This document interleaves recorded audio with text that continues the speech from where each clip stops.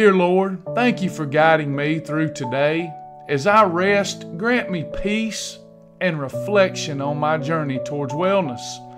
Help me to release any regrets and embrace your grace. May I wake renewed and committed to honoring you. In Jesus' name, amen. Today, I touch and agree with all who claim this verse.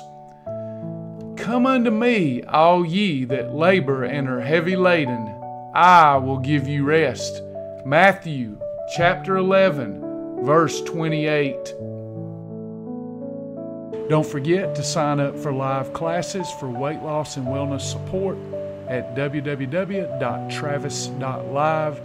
If you stand in the need of prayer, please check out our prayer feature on our website so that our community can pray for you.